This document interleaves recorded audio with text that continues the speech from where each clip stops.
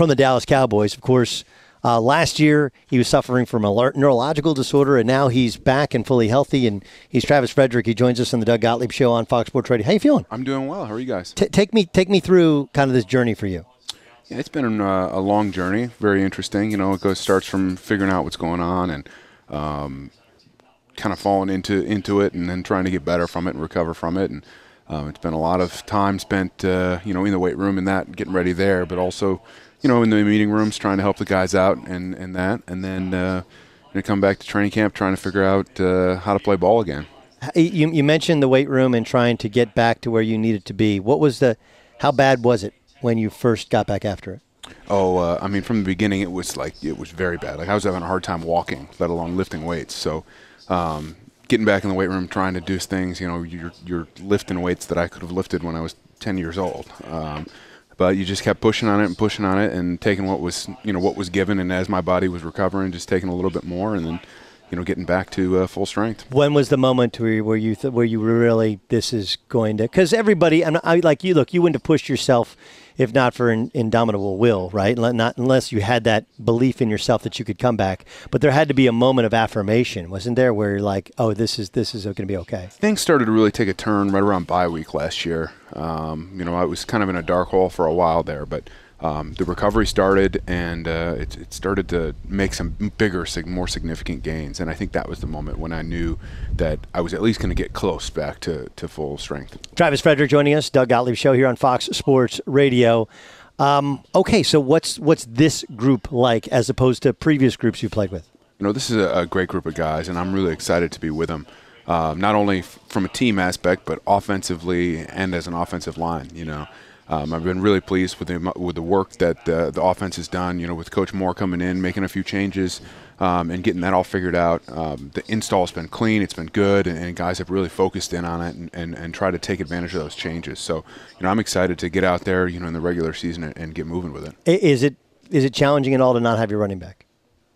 I think that most of our system is very similar to what we'd been doing before. The changes are, schematically, bigger picture type of stuff. So a lot of the stuff is the same. And so our job as an offensive line is to block it a certain way, no matter who the runner is, no matter who the quarterback is, no matter what is going on in the wide receiver position as well. So for us, it doesn't really change anything at this point. You mentioned Coach Moore. You have him. He's younger, but he's also a former quarterback.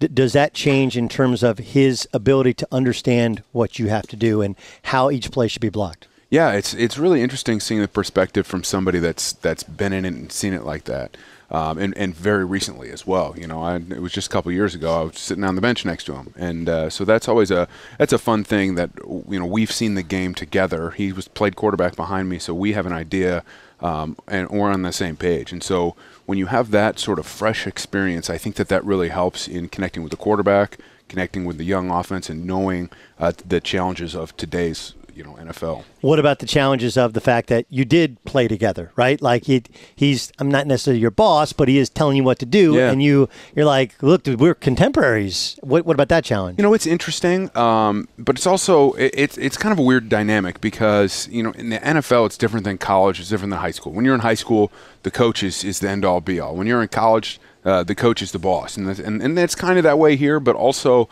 It really is a team effort at all points. The coaches have a specific job, the players have a job, the staff people have a job, the executives have a job, but we all feel like we're really on the same team and trying to work together. And I think Coach Moore's done a great job of sort of embracing that and doing it as a team, taking input from the offensive line. Hey, Trav, why don't we block it this way? Or what do you think about this?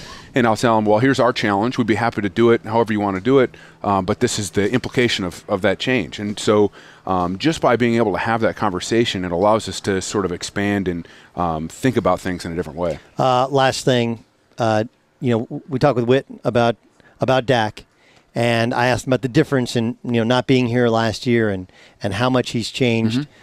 Similarly for you, obviously, with all of your challenges last year, it was time away from playing with him.